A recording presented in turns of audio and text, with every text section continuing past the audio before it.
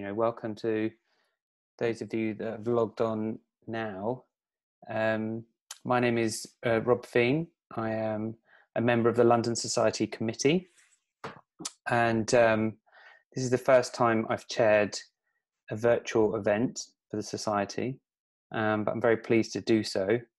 As you might be aware, we've got we've tried to roll with the punches of the current circumstances, and we've had quite a lot of online events. We've got more coming up.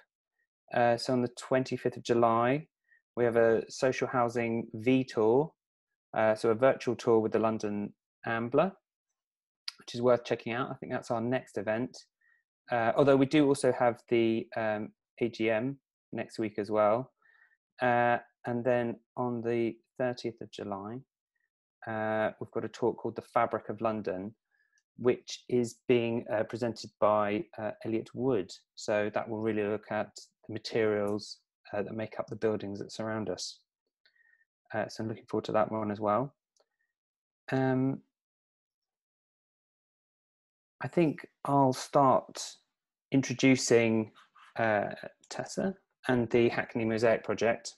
If you've read the blurb on the website, you'll already know this, but just in case, the Mosaic Project was set up in 2011 as a 6-month project to create mosaics for the London Olympics. But Tessa hasn't stopped there, and so her community art project has continued for 9 years, and many more mosaics. Tessa's trained as an architect before getting involved with Emma Biggs at the Mosaic Workshop, and now she's working with a group of volunteers in the Hackney Mosaic Project, including vulnerable adults in recovery from mental health and addiction problems. But I don't need to go into too much detail about that, because I think that Tessa's going to enlighten us more. And then we do have a function for asking questions. So please use the Q&A if anything pops into your head, and I will dig through it and relay that to Tessa after she's finished her presentation. So I think without further ado, Tessa, would you like to perhaps share your screen and get us started on a tour of the Hackney Mosaic Project?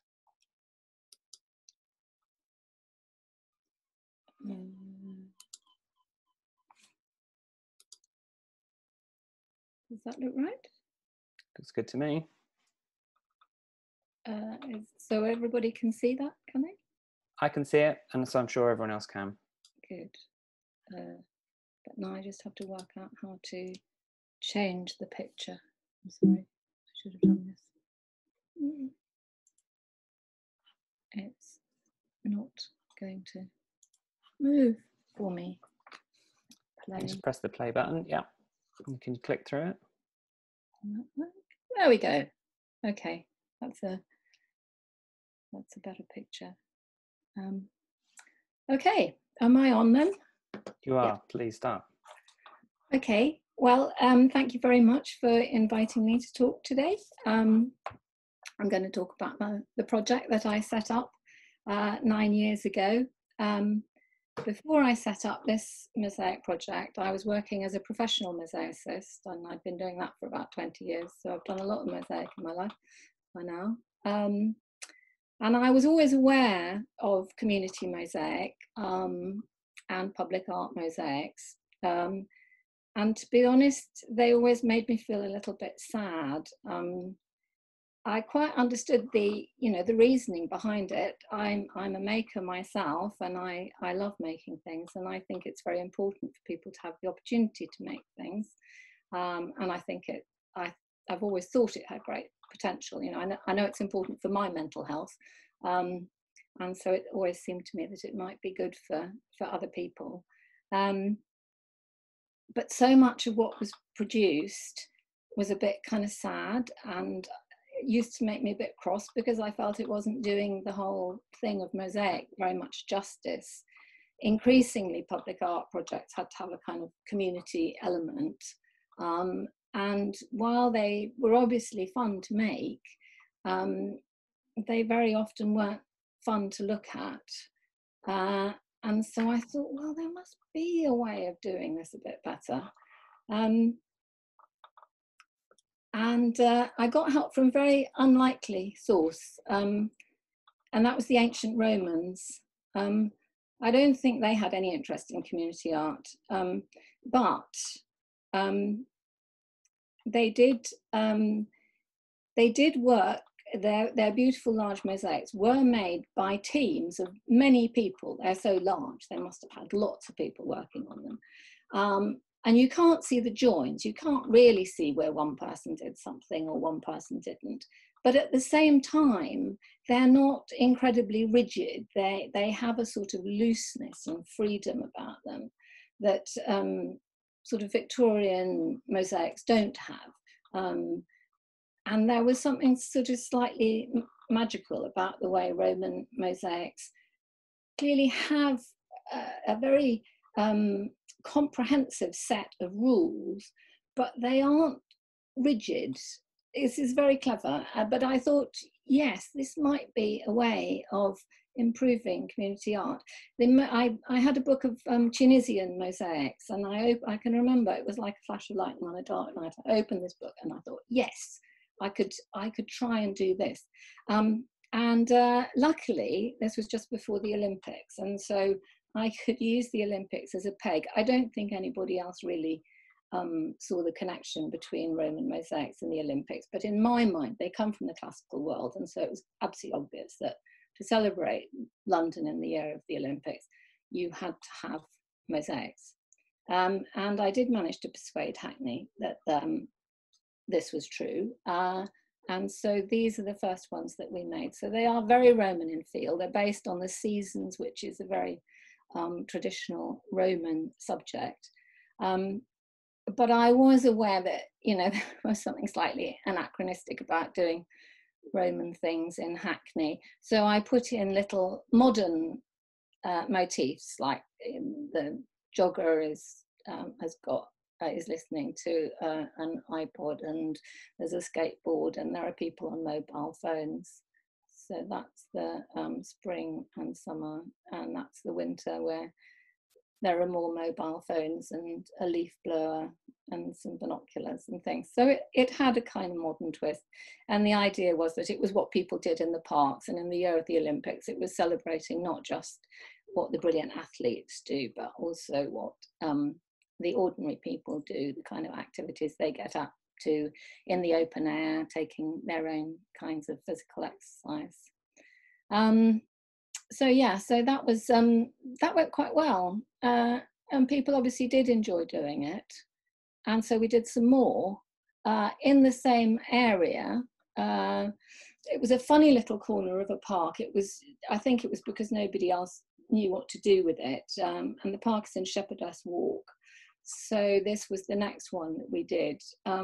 I started having to kind of grope with the problem of what is a suitable subject for public art. I think it is quite a difficult issue because, it's in the public realm. You want to try and please people, as many people as you can, and do things that people will enjoy and that will be entertaining. I mean, I'm a great believer that the city should have bits of entertainment in it, and things like colour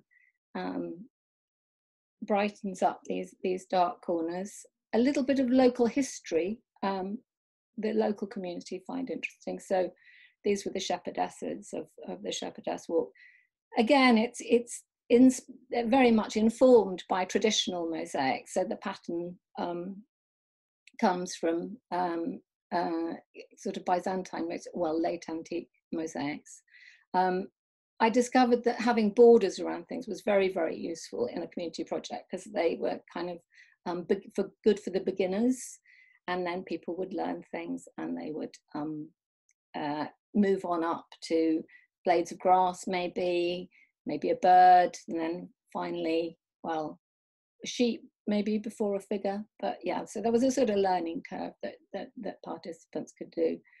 And then we did some more in this same area, again having to find other new subject matters, and nature again, very uncontroversial, but you know, gives pleasure to almost everybody really. It's very widely popular, so I thought that would be good. So these are, I suppose people would describe them as weeds, but I've always thought of them as wildflowers, and I chose the species as being ones that you find in the city. So there's a little bit of sort of education there. I'm very interested in the names of plants, and so people who are interested might actually be able to identify things from this, and there are little insects in there as well.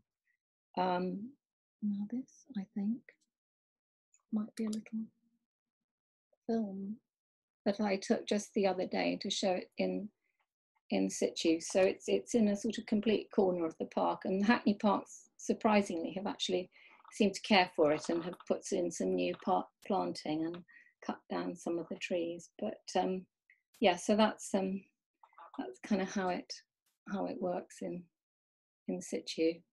And you can see the pavement in the corner and some extra patterns as well. So yeah, we did a lot in Shepherdess Walk. And there we all are at the end of that installation. And it looks like, you know, the remains of a Roman villa. It's pretty eccentric really, but people did enjoy making it, and I hope people enjoy looking at it. This is one of I got people to make this piece as well. This is a more sort of conceptual way of looking at it, but it captures some of the ideas of rules and control that, you know, if you have quite a lot of rules in this, you know, everybody had a different square to make, and they were only allowed to use one colour.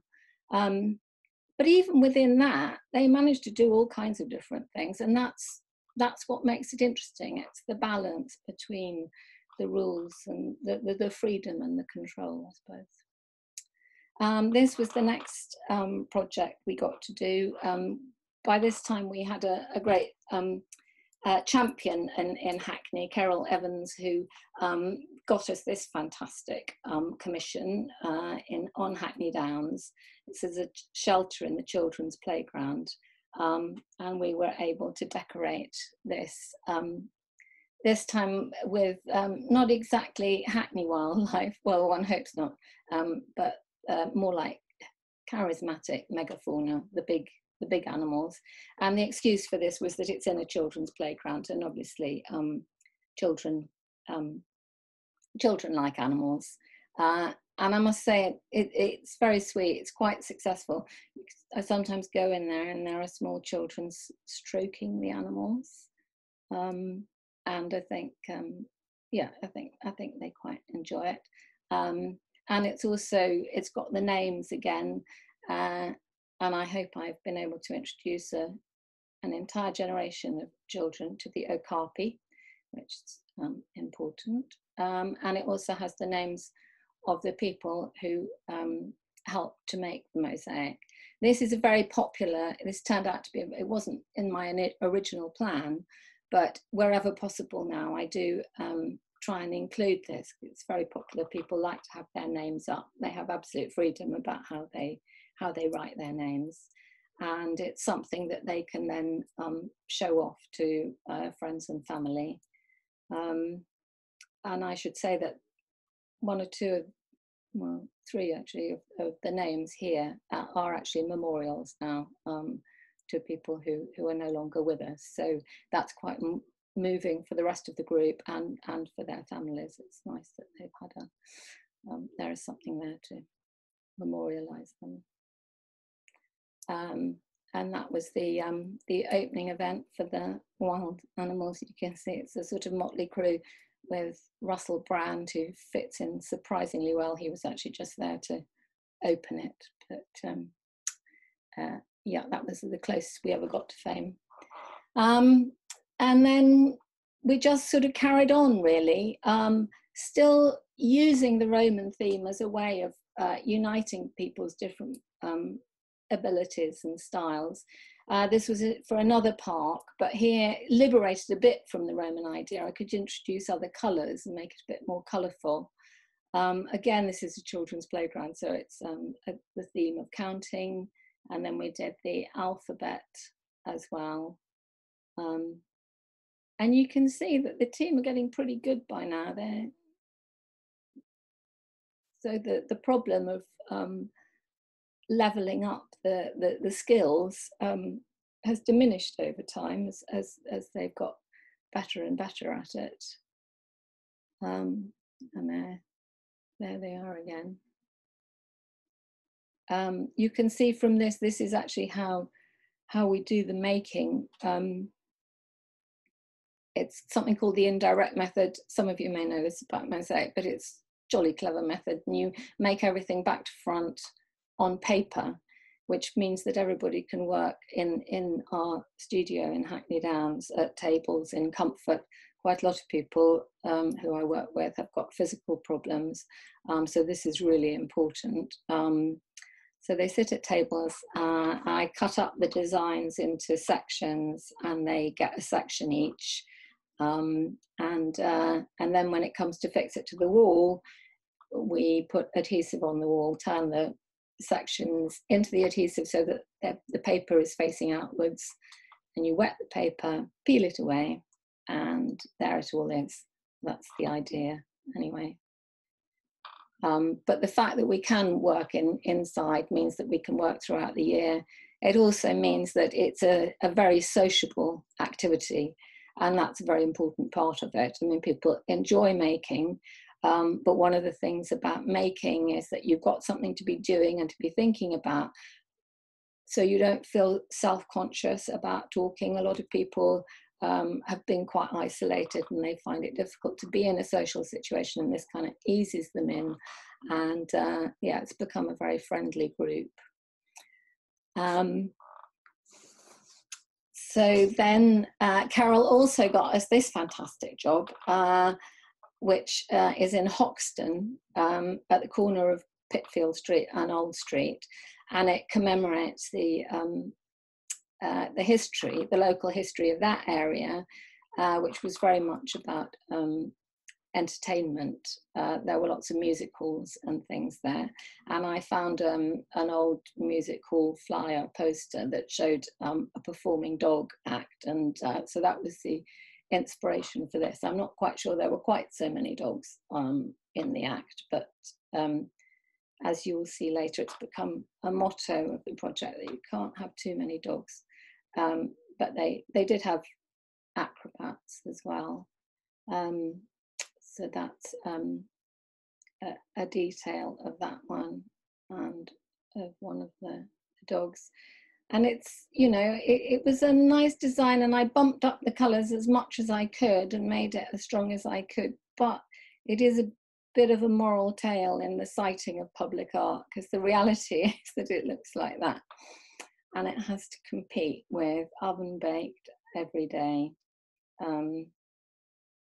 which it can't really do. I mean, it's possible many of you have walked past it and not even noticed it's there, because it's, you know, mosaic doesn't have as much volume. It's not as loud as other things in the contemporary city. So yeah, maybe some kind of street art or something would have shouted louder and stood up better to that location. But still, it was a lovely opportunity. And for those that do seek it out, you just have to concentrate and try and ignore the bread. And then we got more jobs relating to wildlife. I mean, there are quite a lot of people who are interested in urban wildlife, I think particularly in Hackney, and Hackney is blessed with the canal running through it. So this was a new development just by the canal. It was the Packington, well, it still is called the Packington Estate, but they didn't want the word estate on it because they feel they've gone up in the world since it's been redeveloped. And so that shows all the different fish in the canal. Who knew there were so many different ones? Crayfish and all sorts of things, eels, and then the kind of birds as well. And this one at Kingsland Basin is a similar menagerie, I suppose. Both of these can be seen from quite a distance. And when I'm designing things for public spaces, I always try to make sure that, oh, sorry about that. Yes, if they can be seen from a distance, I try and up the contrast so that it'll read from a distance, and then when you get close to it, there's more to find out. So that's one of the nice things about mosaic, is that they're quite strong, so you can get an impact from a distance, but then you want to make sure that there is enough detail in it that it's worth the detour of kind of going up and looking at them more closely. That was very important for this one. This is back on Hackney Downs, and this one can be seen from way across the park. So it needed to have a very strong sort of overall composition, but then reward you with lots of fascinating detail if you got up close to it. So again, you can see that it's got the names of the participants. It's even got a poem, this one. And then it has the running dogs. To begin with, this was just a project that we funded with crowdfunding. Nobody commissioned it or anything, but my team was so keen, they just wanted to keep on making mosaics. So we did a bit of crowdfunding, got a bit of money, and this was a problem wall for the park rangers. It kept getting covered in graffiti, and so it was a good idea to cover it up with something else. I have to say, it's only had a tiny bit of graffiti since, and it's been up for a few years now. And I was inspired by the sight of running dogs across the downs. It's quite a big open park and full of dogs, and they pick up a lot of speed as they go across the open space. And I've been watching them for the years that we've been working there. And so that was the original idea. But as we started to make them, people said, oh, that looks like my dog, or couldn't I include my dog in that? So the dogs became portraits of particular dogs. I should say I also included wildflowers, again, with their names. I'm determined to teach people the names of the wildflowers, as you can see. There's a beautiful wildflower patch on Hackney Downs, and the park rangers are very proud of it, and so I wanted to commemorate that. Also, Hackney parks are not very keen on having dogs in their buildings, and we've always allowed dogs to come to the project, so they're not keen on dogs, and so I thought I would sort of sugar the pill by putting in the flowers that they were keen on. Anyway, you can hardly see in this in the running dogs, but they do have their names above them. This is another Roman reference, actually. Hunting dogs were so precious to the Romans that they often wrote their names in the mosaics. But having started to do this, and there, as I say, there are so many dogs on Hackney Downs, we began to accumulate a list of dogs and their owners who would like to have their dogs commemorated as well. So we had to expand a bit and go around the corner and do a series of portraits of the local dogs. And this turned out to be a really good idea for a public art, community art project, because it really did bring the community together. All kinds of people have dogs, new Hackney and old Hackney, the young hipsters and the old people. I mean, such a mix of people love their dogs, and they would all congregate around our studio and show off their dogs, and I would try and take photos, which is an art form in itself. I have a lot of photographs of wet noses as the dogs try and eat my phone. But anyway, I got enough information to draw up the dogs, and so that was, you know, a very good bit of community building, and I think people like the look of it as well. Of course, this was only the tip of the iceberg, where there are another 33 dogs that we are nearly completed, and will go on the next wall shortly, I hope. this summer. And this, because I suppose we've done a lot of animals, this was a dream job. This was a commission from London Zoo, and these panels are either side of the main entrance of the zoo. Chance of a lifetime, really. I must confess, I made this one myself because I need some mosaic therapy from time to time.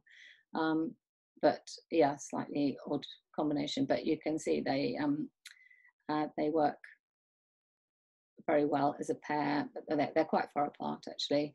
I wanted them to have some movement in them. Mosaic is brilliant at capturing movement because the lines of laying can kind of amplify the way the creatures are moving. And they've got little bits of gold and silver in them as well, to catch the light and twinkle, catch the eye. So yeah, we were very, very lucky to get a job like that. I'm racing through. So this is the one that we've done most recently. This is the Acton estate, which is an estate in Haggerston. In fact, we made this mosaic last year, and then there were a lot of problems about getting it fixed and getting the preparatory works done. It needed a screed laid and a nice ring of granite setts around the edge. And extraordinarily enough, that work was done during the pandemic. Somehow everybody thought that was the moment to do it, having found it very difficult to do for 9 months. They jumped to it. I think it's because it was outside and nobody else was involved, and it was an ideal job for them. So that meant that we could get down and fix this mosaic. Again, this one is inspired by a Roman mosaic. This is a mosaic that I went to see in North Macedonia, at a place called Hackney Mosaic, which is one of the most beautiful mosaics I've ever seen. This is a pale imitation, and is obviously quite a little bit different from that original. The original is a frieze, and in the original there are very exotic trees, and also some of the animals under the trees are actually killing each other, because that's the kind of thing that the Romans often depicted. Hunting scenes and bloody battles of one kind or another, not suitable for modern day Haggerston. So this is a more bucolic scene, and the peg is that is what Hackney used to be before it was built up. And we did a little bit of research about the local history and found who Nathaniel Acton was, and that's the kind of centerpiece of the mosaic. And then round it are the different animals and the different fruit trees, the orchards. And this is a job that we're hoping to work on shortly, and is interesting. It's not exactly public art. This was a sample we did for the marketing suite. It's a big residential development in Hackney, and they're going to incorporate mosaic kind of doormats at the entrance to the 5 blocks. So mosaic is being kind of built into the character of the development, and we're doing some of the signage as well, the floor numbers and things.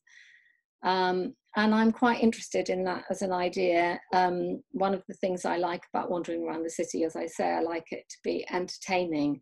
And I like the old residential developments where there are bits of stained glass, or there are, decorative front doors, or sometimes garden paths. And that just, it helps people identify with their own home. It makes each home slightly different, which is nice for the people who live there. It's also nice for the people who walk down the street. There's something, a little bit of incident, a little bit of entertainment. And modern developments tend not to have that kind of character. You don't even know which part of the city you're in. You might be in Battersea or Acton or anywhere. The slab blocks go up and they're all pretty much of a muchness. And I very much like the idea that this sort of detail could be brought back into development, particularly if it involved community groups, because that keeps the cost right down, and then it has a benefit for the people who live in the community as well as for the people who walk through it. So anyway, that's a dream of the future, and we've got this one job. Well, we'll see how that goes. And this is another one that we've only just completed, which is another way of introducing mosaic into residential areas. So this is just somebody's front garden path, but again, it's in that sort of nice borderland between the private and the public realm, and people just walking down the street can enjoy it and be entertained by creatures running in enthusiastically into the house. So yeah, I think that's about it, really. What do I do now? Well, thank you so much, Tessa. I think you can stop sharing your screen, and then it will just become the two of us. I don't know. Yeah, that seems to have you worked. done it? Have you done it? Well, it's not sharing anymore, so that's good. That's all done. That's all done. So it's just us, and so I mean, I've got loads of questions, so I might crack on. But if anyone wants to put anything in the Q&A box, I'll see it. In fact, there was one question which I might as well just ask straight away, which was Jo East was wondering. She said that there's that Hunkin is a famous name in public art, and she was wondering if there was any relation. Well, I don't know. She might be referring to my brother, Tim Hunkin. Okay. He doesn't really make public art. Well, he would be horrified to think of it as public art, but he makes automata and machines and things. Ah, okay. So there's a lot of creativity in the family. Well, you could say that, yeah, or we're just completely bonkers. One or the other, yeah. And let's just have a look.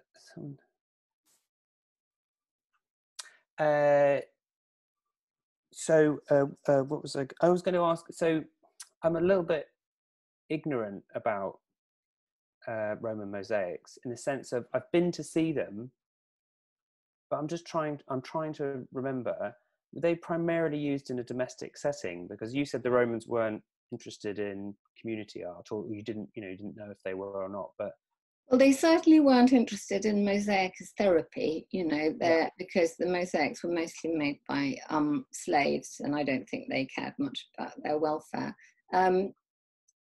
It's a good question, actually. I think most mosaics were domestic. They were in palaces. Villas is generally where one sees them. Heraclea Lyncestis, the one I mentioned, is definitely a villa. There's a fantastic one in Sicily, Piazza Armerina. And the ones that started me off were actually in North Africa, in Tunisia. It's sometimes quite hard to tell where the mosaics have come from. In Tunisia, they were all taken up in the 19th century and beautifully displayed in a museum in the Bardo. But they're kind of, they're not in their original location anymore. So and they're mounted as if they're kind of pictures on the wall. But I think by and large, yes, they were in villas, and they were, so they were for the rich and powerful, and they were a symbol of wealth. Mm.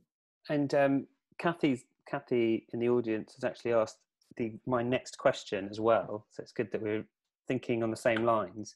Is there any kind of map or trail to find all of these? Because I want to go out and look for them. Well, yes, there is. On our website, Hackney Mosaic, www.hackney-mosaic.co.uk. I hope that Rowena has put a link on the blurb. But anyway, yes, I have done a map of where they all are. They are mostly in and around Hackney. And I am thinking of getting the map printed so that there'll be a paper version that people can actually take around with them. Yes, I think there's maybe it's a company called the Modernist Estate, I think, has started producing walking tours in different parts of London, and that's a printed map, and it's a very nice object to have and to keep. Yeah, well, I did print out a few, but I wasn't very ambitious, and I just got photocopies. I might bump it up a bit and get more copies. Yeah. And do you ever sell? This has become a personal intrigue. But do you ever sell prints of the mosaics, or use them to raise money for charity or anything? We have postcards and greetings cards. We sell those. I didn't really explain this. Another thing that the project does is, the way I've presented it, because I felt this was about public art, I've concentrated on the public commissions that we've done. But the volunteers also make their own artworks, which I have no control. I relinquish control entirely, and they have total freedom. So yeah, it's the same. To kind of offset the amount of bossiness I have to impose on them for the commissions, and we sell those works. So we're often at fairs locally in Hackney, and we have a little stall outside our workshop, and we sell stuff on Etsy. So that's a way that we raise funds for the project. We haven't done reproductions of the commissions, but yes, probably should. No, they are so totally beautiful, and they feel kind of timeless because you're picking up on these sort of ancient artistic motifs, but they're also showing such sort of modern scenes. Well, yes, that's kind of the idea. I do worry that they look kind of weird, anachronistic. What are they doing in Hackney? But it's kind of too late now. There are so many. No, I think they're easy for people to connect with. I mean, in my opinion, it says in your bio that you trained as an architect. Did that have any impact on your attitude to the public sphere and the way that people interact with it? Well, I suppose it did. Up to a point. One of the things I couldn't stand about architects was their arrogance and the way that they felt that they could just sort of impose things on people. I come from that kind of era. I suppose I'm an old hippie at heart, and I always felt that there should be more communication and more feedback about what was appropriate for public spaces and what people actually wanted, rather than what architects thought they wanted. Slightly a negative thing. I mean, there were other things about the experience of architecture and the things that I learned that have been very, very useful, and were, the practical side of things, and understanding how building sites worked and all those kind of things have been very valuable.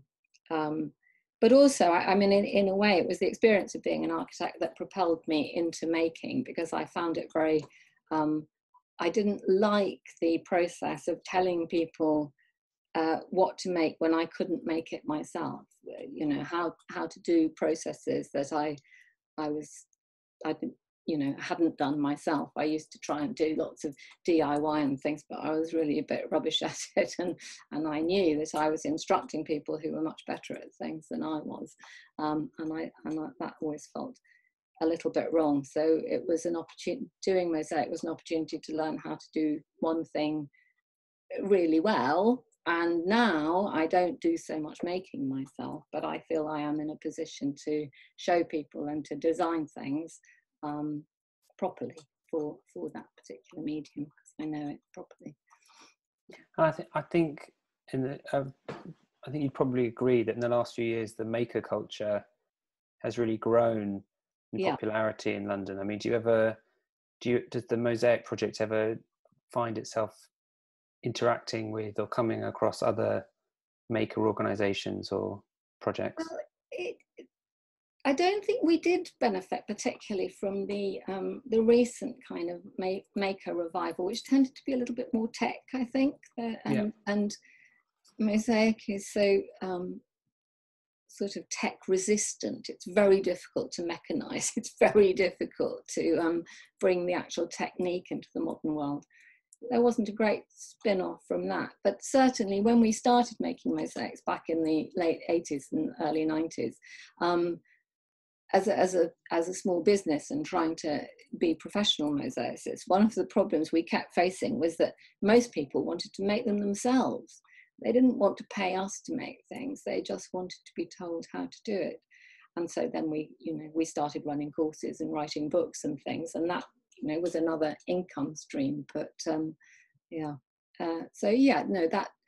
it is certainly a thing in modern life. I think partly because kind of the world of work doesn't involve making anything like as much as it used to. There used to be lots of jobs that people who liked working with materials and the skill of making and getting things right. A lot tailoring, seamstressing, embroidering, and for men, furniture making, carpentry, all these things.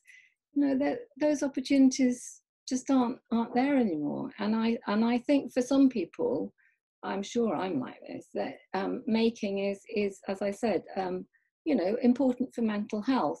It's recognized that physical exercise, sport, is, essential for, we don't need to go hunting anymore. We don't need to run around and chase things, but we do it because it makes us feel whole. It's a part of what we are. And I think, I know it's not true for everybody, certainly, but for some people, I think working with your hands, that spending quiet time concentrating on materials, on physical stuff, and then seeing something at the end of it is a profoundly satisfying experience, and nothing in the modern world has sort of replaced that, really. Oh, well, cooking. I think cooking does.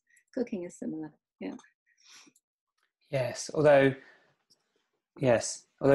it feels like to some degree cooking has become a one-upmanship or a sort of showing off well, process. But I think you can do that with craft as well. You can. I mean, there aren't enough mosaicists for it to become a competitive thing at the moment, but give it time. I mean, have you noticed any particular interaction with the work via social media? Do you find people sharing things on different platforms or interacting, or have you not looked at that at all? Well, we have an Instagram account, and that's for the Hackney Mosaic Project, and that's got that's kind of grown and grown. That's certainly quite popular. But again, the trouble with social media is it's not physical. It's all this, it's virtual. In a way, it's going the wrong way. You want to get people back down, getting their hands dirty. I guess one positive aspect is that, when the London Society told me about this event, I instantly obviously looked you up, and I recognised images that I'd seen posted by Alice Rawsthorne, the design critic, who'd previously been sort of lavishing you with praise, so I do think it's, in some ways, if social media can draw you into the real world to go and look at something because someone you respect, that's a positive. No, I'm absolutely not against. Yeah. Yeah. And do you find do you find that the mosaics become almost adverts in of themselves? How do people find the project? Do they see the mosaic and then say, I'd like to make one too? Or well, recruiting volunteers, it's generally local people who know about it. Originally, again, this is something I didn't really go into, but I work quite closely with the recovery services in Hackney, and they referred people to the project. So this is people in recovery from addiction problems. Right. And they still, people from that service still remain the core of the group. And I still get some referrals from them. We do outreach projects as well. Funding is always, total nightmare. Don't want to talk about that. But other organisations are better at getting funding than I am, and sometimes we go and make projects with them. So we did one at St Anne's Hospital in Tottenham, which is a psychiatric hospital, and we made something for one of the wards there, and we did the sessions there.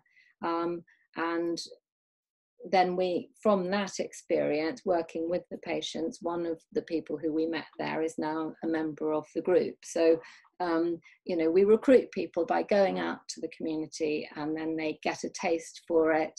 We did another one with a group of older people on an estate in Hackney, and we recruited somebody from there who now comes regularly. So it's one of the things I like about the group, is that we're defined by the activity. We're defined by the fact that we make mosaics together, not by whatever problem people may have. So I like to get together people who come from all kinds of different groups, and maybe they've come from groups that are associated with a particular problem, but when they come to the project, that's not their identity anymore. They're mosaic makers. We're all mosaic makers together. And I think that's important. And also I think it enables people to share different perspectives on life. They do have problems, but sometimes if you look at your problems in the context of other people's, they don't seem quite so bad. And there's a lot of sharing. They're very supportive to each other. They're very, that's something that's very touching to see. And you talked a little bit about the process of making the murals, with doing them in reverse on paper, but Catriona in the Q&A has asked to know a bit more about the design process. So are they drawn by hand, or are they developed on a computer? How does it work? Well, I'm again, it's the thing of my generation. I think I grew up with drawing, with pencils and all that kind of thing. So that's how I start always. And then I scan it into the computer, and I tweak away on a computer, and I find that very, very helpful. I'm sure a lot of people watching this know that if you're working with clients, they change their mind, or they ask for something to be slightly different, and if it's all on the computer, you don't have to go back to the beginning again. You can make little tweaks and adjustments quite easily. So that's very useful. I find hand drawing helpful. I've never really quite been able to. Well, I don't like drawing with directly onto a tablet or anything. It's too slippery. I like the friction of a pencil. I can't really do it without that. One of the nice things about designing for mosaic is that mosaic is quite a sort of textured surface. The final thing is quite sort of broken up and messy, so you don't have to do in a way the texture of crayons and pencils.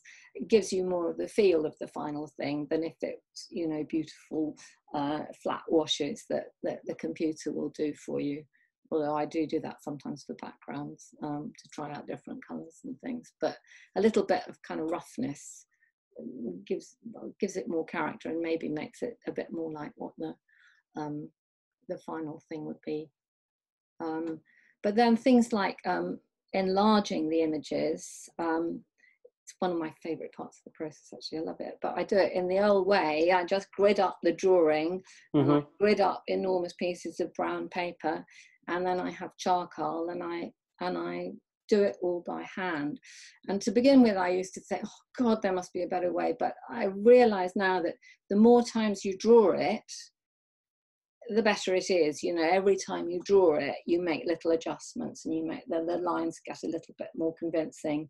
And also, particularly drawing at full size, you can tailor it very finely to the size of the tesserae, which, if I'm making something, it doesn't matter quite so much, because I do that as I work. But if I'm making it for people who aren't so confident and who haven't done it before, if it all works out in the module of the tiles, and it's clear, you know, where how small they have to go for a particular bit and where they can get away with larger tiles, that's helpful for them. So and you can do that if you draw it all by hand at full size.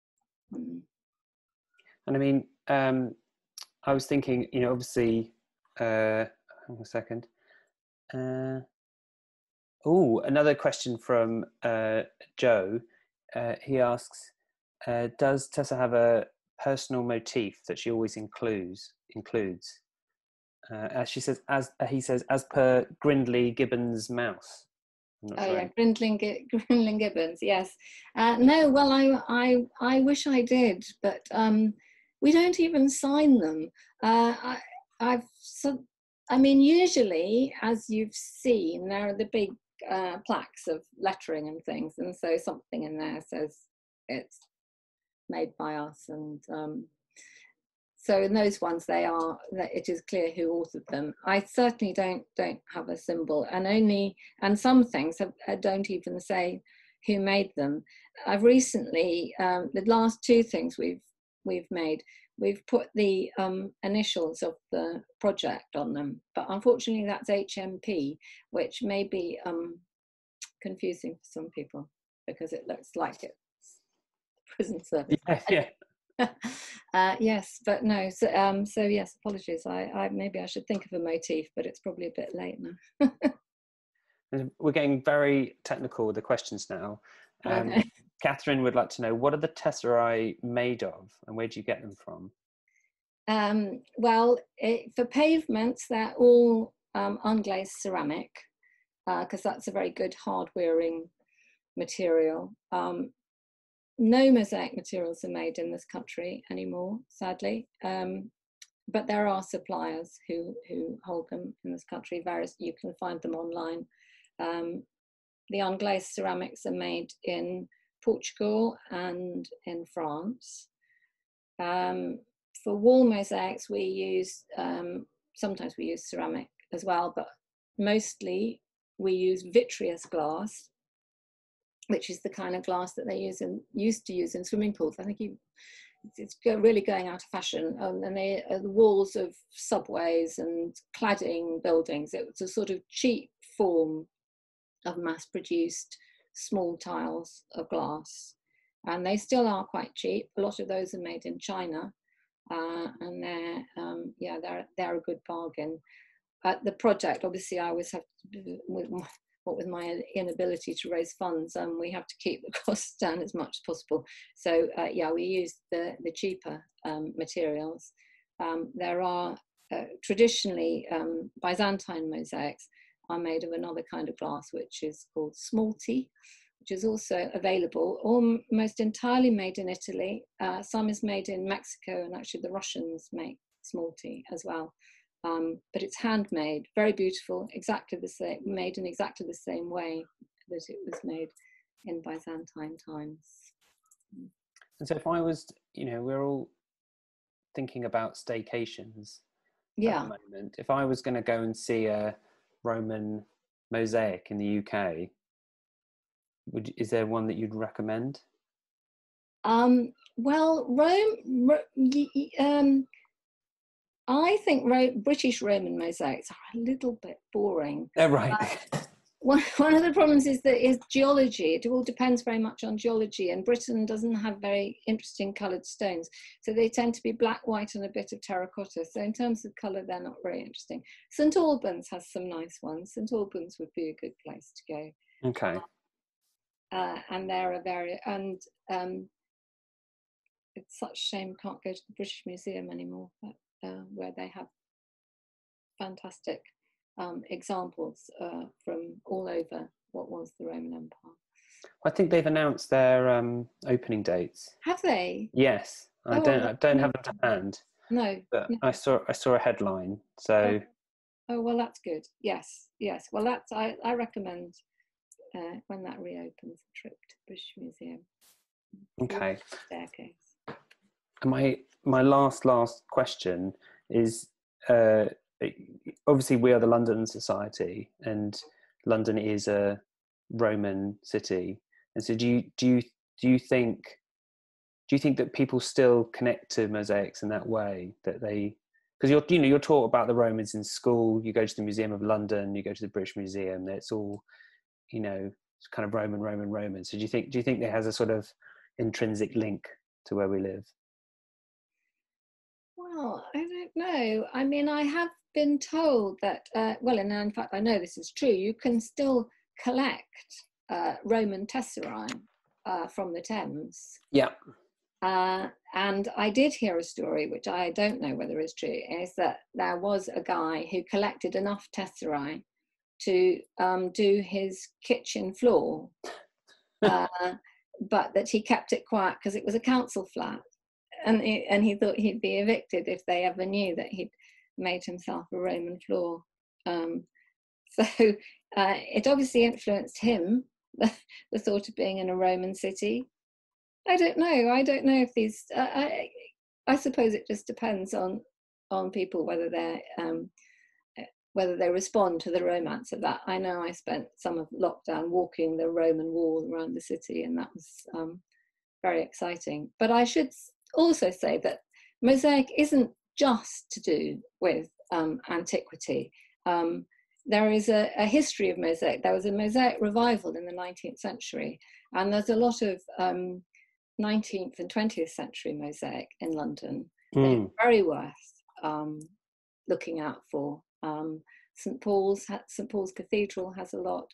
The National Gallery floor is a wonder to behold.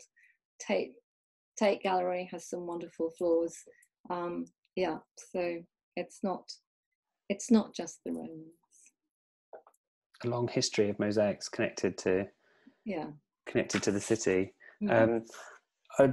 I was going to wrap up there, but I just feel like I've got to ask Kathy's quick question, where she says, "Where in St Albans can you see mosaics apart from the Verulamium Park?"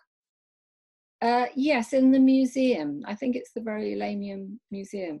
I'm sorry, I haven't been for a little while, but I think most of them, as I was saying about Tunisia and the Bardo, they're not in situ anymore. They've been lifted and taken to the museum. Excellent.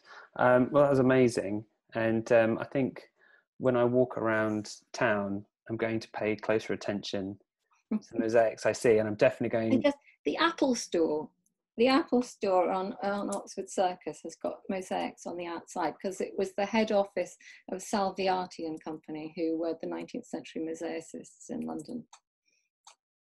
That's one to look for. It feels like there's a guidebook in the making. Yes. But no, I think everyone would join me in thanking you, Tessa. It was fascinating. Yes, and I should be going down to Hackney Downs ASAP. Yes, good, please. The project is suspended temporarily, but I think we'll be back up and running soon. And we always love visitors. So if anybody wants to come by, and it's a day when the sessions are running, come and say hello. That's great. Will do. Thank you very much. Okay, thank you.